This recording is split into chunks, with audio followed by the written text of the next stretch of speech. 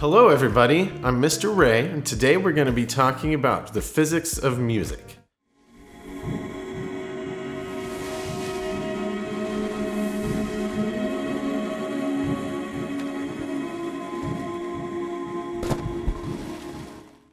So, what is sound? There's a word I want, starts with a V. That's right, sound is vibration. So anything that makes sound has to have something that vibrates. So think about some things you know of, some instruments that make sound, like a saxophone.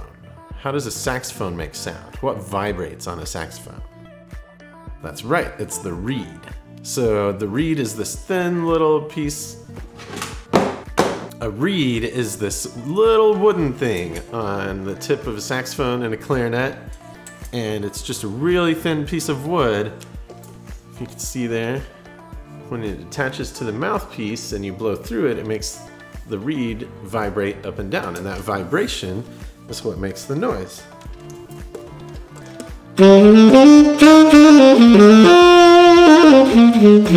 So like I said, sound is a wave, but it doesn't just go up and down like ocean waves or some kind of waves we know, like electrical waves. It's a three-dimensional wave, so it's more like it's pulsing. Every word I say is a three-dimensional ball of sound that keeps expanding and expanding until it reaches your ears, and it vibrates the air around your ears, and then it vibrates your eardrum. And then the auditory nerves connected to your ears go into your brain, and your brain processes the sound.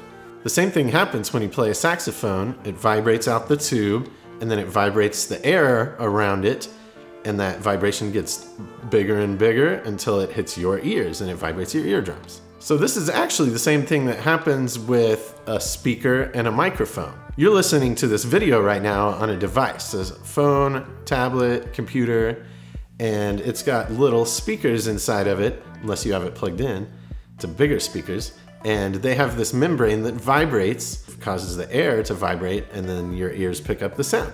The opposite happens with a microphone. When you talk, by the way, what vibrates to make our voice? That's right, it's our vocal cords. So our vocal cords vibrate, they cause the air in our mouth and out our mouth to vibrate and expand.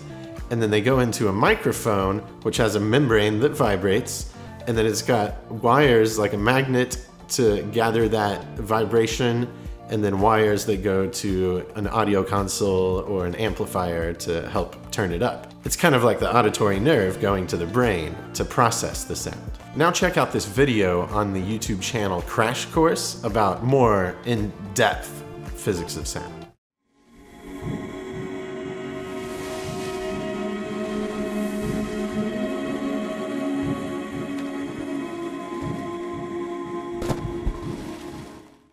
Thanks for watching, y'all go practice.